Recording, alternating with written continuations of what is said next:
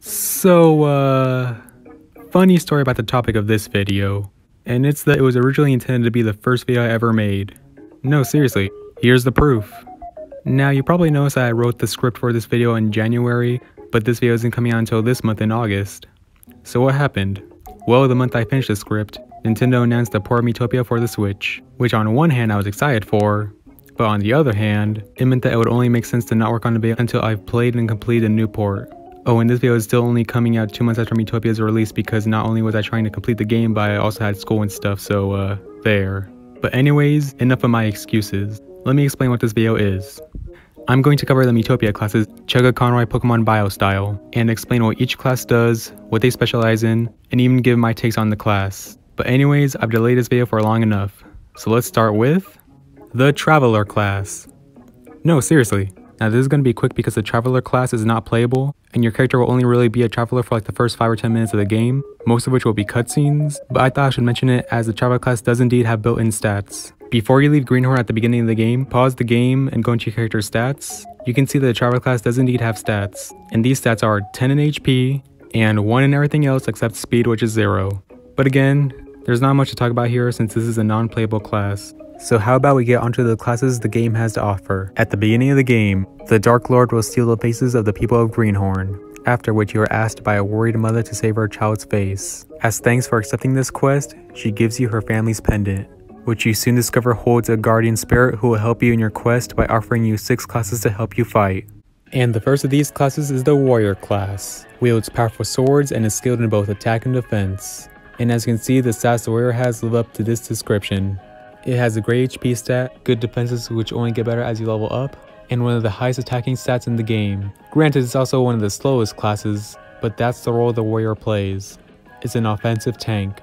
Now by looking at the stats, you may notice that there are some different colored squares, particularly next to the attack and defense stat. Basically, the main colors signify the actual stats the class has, while the different colored squares will signify the increase in stats that the class has thanks to its starting equipment. Now onto the moveset, and it's a pretty good one. As you'd expect, it learns a lot of attacks that help it deal more damage, but does also learn some support skills.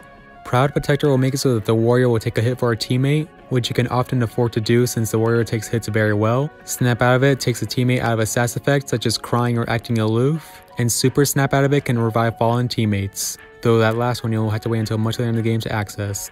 Overall, the Warrior class is very good, and if you're new to RPGs, I'd recommend the Warrior class to be the first class you choose. It's very straightforward in what it does, and it does it well.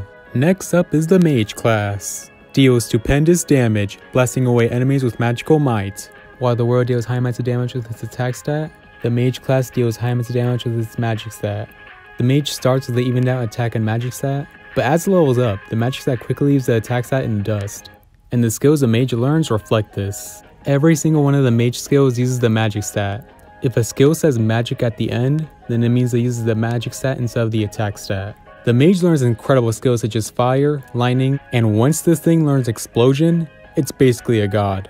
And from level 14 onwards, the skills the Mage learns are upgrades of these 3 skills. The Mage is a glass cannon that can outspeed most, if not all, enemies. Just like the Warrior, if you're new to RPGs, the Mage class is also a class I'd recommend. It's just as direct as the Warrior, and my experiences deals even more damage. Up next is the Cleric class. The go-to support role, tends to the party's injuries with divine magic.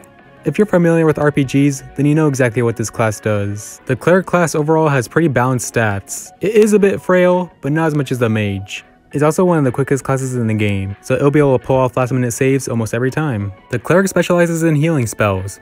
Who would have guessed?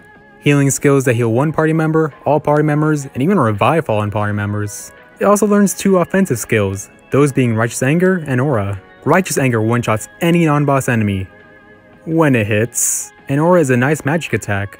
The Cleric is more so for those who don't really care about being the main damage dealer, and instead for those who want to keep the party alive. But with the Cleric's decent attack stat, it can still dish out damage when it needs to, especially when it learns Aura, which is vastly more reliable than Righteous Anger. Now we have the Thief class. Swift as the wind, with a repertoire of skills designed to confound enemies. The Thief class is the first class that isn't as direct as the others. First things first, the Thief class is the fastest class in the game, which is a pretty good quality.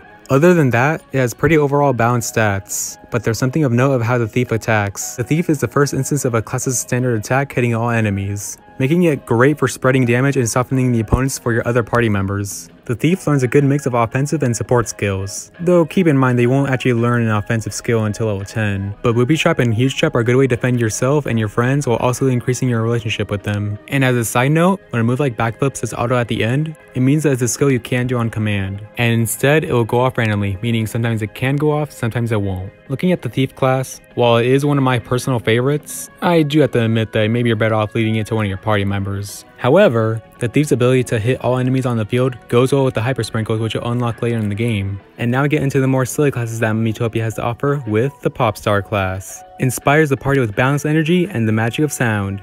I would classify the Popstar as an HP sponge. It tends to have the highest HP of any other class and also have pretty good defenses. Like the Thief, the Popstar standard attack hits all enemies on the field, but keep in mind that it's much slower. The Popstar is a support class, learning skills like Encore to give your teammates an extra turn, Love and Peace to stop quarrels, and Angelic Voice, which can revive multiple fallen party members, but note that's less accurate than other revival skills. The Popstar is also unique in that it has two different variations to it, a male variant that wears a suit, and a female variant that looks like an idol singer.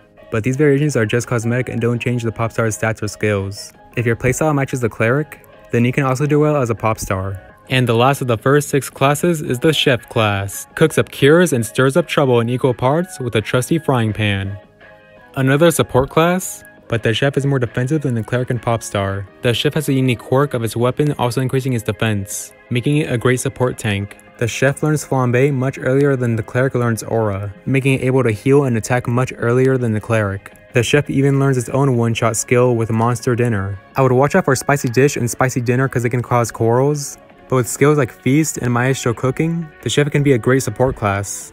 The Chef is a great balance between being a support class and an offensive class, so if you don't want to go all in support or offense, then the Chef is a great option. So these are the 6 classes you unlock at the start of the game. However, after saving the kingdom and trying to head to next door, your party is attacked at the night by the Dark Lord. He kidnaps your party and seals away your job, reverting you back into a traveler. But don't worry, because not only does the Guardian Spirit let you choose a new job, but they also give you 3 new jobs to choose from. So how about we get into those? The first of these new classes is the Cat. Dainty paws, cute little whiskers, vicious, shredding claws, meouch! While the Mage is a glass cannon that uses the magic stat, the Cat is a glass cannon that uses the attack stat. The Cat has high attack and high speed, with average to below average everything else. Like the Mage, the Cat follows the philosophy that the best defense is a good offense. You'll learn skills like Sharpened Claws to increase your attack, Double Scratch to attack 2 opponents or 1 opponent twice, and Feline Frenzy to do high damage on all enemies on the field,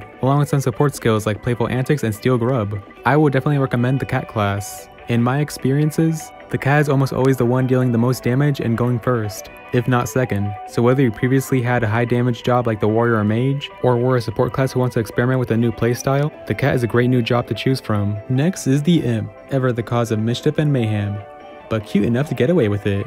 While the Cleric focuses on healing your party, the Imp focuses on weakening the opponent, either with direct attacks or through its various skills.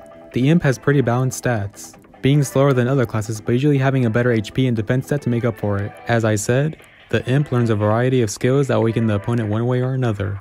Naughty Pitchfork, Punishing Pitchfork, and Wicked Pitchforks will damage 1, multiple, and all enemies respectively. Butt Jab causes the party member to do a standard attack another time. The Draining moves will steal MP or HP from the opponent. Sweet Whispers causes an enemy to lose a turn. And Demonic Whisper is righteous anger that can one-shot multiple opponents, but of course is even less accurate. The Imp makes itself out to be a pretty fun class to play as, regardless of what situation you're in. With the variety of skills the Imp learns, there's always something it can do. And finally, we have the Scientist.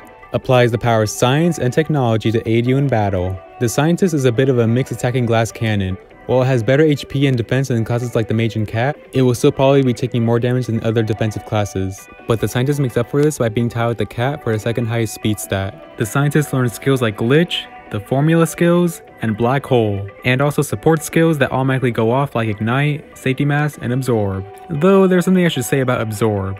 The description, at least to me, would tell me that the party member it affects will recover HP when they're the ones who take damage. But in the game, what it does is makes it so that the affected party member heals HP when they deal damage. Let me know if you also got the wrong idea from the description, or if I'm just reading it wrong. The Scientist is one of my personal favorites in the game. Once the Scientist starts learning the Formula skills, and especially Black Hole, it can rip through enemies, and with its speed, it can defeat enemies or at least soften them up. That's another 3 classes down, but there are still some more left. Once again, after you're done with your business in next door, and try to head to the realm of the Fae, the Dark Lord will kidnap your new party members and seal your job once again. But like before, the Guardian Spirit will let you choose a new job, and will even offer up 3 new classes to choose from. So let's go over those. The first of these new classes is the Tank, a wicked weapon on wheels, packing a large cannon and plate armor. As you'd expect from the name, the Tank is indeed a tank.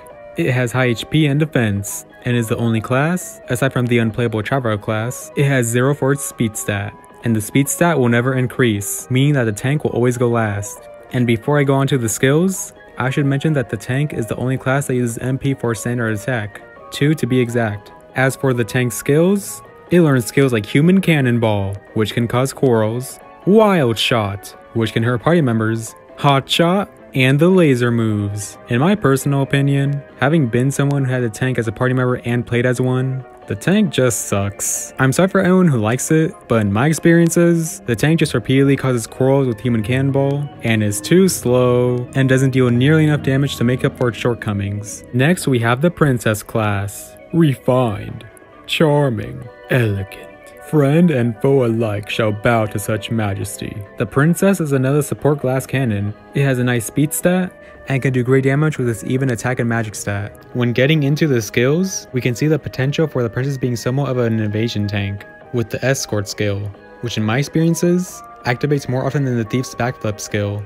Along with that, the Princess learns skills like Regal Dance, and I'm not even going to try to pronounce that can stop enemies from attacking and weaken their defenses respectively. Blindfold can prevent status ailments, and the Royal Wave skills deal great damage and go from attacking 1 enemy to 2 to all enemies on the field with each upgrade. The Princess is anything but a damsel in distress. While it is one of the more frail classes, its damage output and support skills more than make up for those shortcomings. A true heir to the throne. And finally, we have the Flower class. Harness the power of nature to brighten up everyone's day. If you were previously a pop star, then the Flower class can be good for you. The Flower has the second highest HP in the game, and has a great set of support skills to ensure the party can keep the fight going. The Fragrance skills heal HP, Restoring Whistle gets rid of status ailments, Flower Power makes a party member angry, which increases their damage output while also making them attack twice, and interestingly, the Flower learns Life Dew at only level 4, making it the earliest class to learn a revival skill. While its damage output isn't the greatest, the Flower happily fulfills its role as a support class, and at least learns decent offensive skills.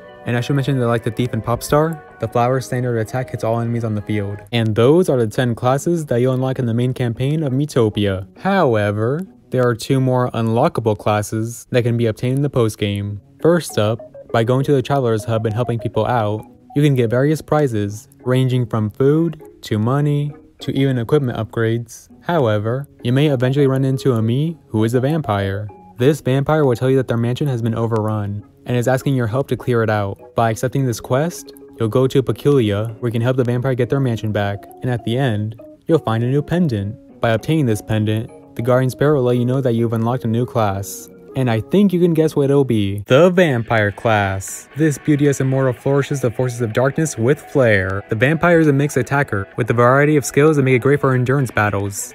3 of the vampire's skills show this off. Curse hurts the opponent when they hit the vampire with a physical attack. Revive can bring back the vampire occasionally when they've been knocked out, along with also being able to pass on that ability to party members with Enthrall. And Bite can heal the vampire while also dealing damage, though I should mention the vampire takes a while to learn these skills. It doesn't start learning skills until level 7, much later than the main campaign jobs. Albeit, this makes sense since it's a post-game class. The vampire is good to use. The skills I mentioned are great for outlasting opponents. Learning Revive at level 10, meaning the vampire might immediately pull its weight after being added to the team. Though whether you make a new me, or make an old party member to your vampire, the vampire will be playing catch up for either food stat buffs and or equipment upgrades. And now, for the final post-game class. By going to GLaDOS and defeating the mini-boss, you'll get another new pendant. With this pendant, you'll unlock the Elf class, an elf of the forest, armed with the power of an enchanted bow. The elf is a weird class. It has a higher attack stat than a magic stat, yet it only learns one offensive skill that uses the attack stat, while the other skills use the magic stat. Though to be fair, the elf does seem to be more of a support class that can still offer an offensive presence. Dancing Bow does damage while also causing the enemy to miss a turn. Forest Aegis reduces the damage that a party member receives, and Counter Arrow protects a party member while also hurting an enemy. Along with this, skills like Enchanted Arrows and Hail of Arrows can spread damage to enemies. The elf starts learning skills at level 9, which is the latest of any class. But again, as a post-game class, this makes sense. As mentioned, the elf is a bit of a weird class. Without its attacking skills, use its lower magic stat than its attack stat. You have seen the elf in action in the main campaign, through the Fab Fairies. So if you like the elf then you'll like the elf now. But like the vampire, it has the same handicap of needing to play catch up on its equipment and maybe even food buffs if you make a new me. And so, those are the 12 main campaign classes and the 2 post-game classes. I hope you all enjoyed the video and potentially found the guide helpful. I'm really glad to have finally finished this video. While I didn't initially plan on making it my first video, I'm kinda glad it isn't. My first video definitely isn't my best, and I learned a lot from making it. As such, I'm glad this came out to be my 3rd video, since I could use what I learned. I mean, I did mean to make this a 2nd video, but I did all the research myself, so I kinda had to postpone the video for that. But anyways, I'll see you guys in the next video. Have a nice day!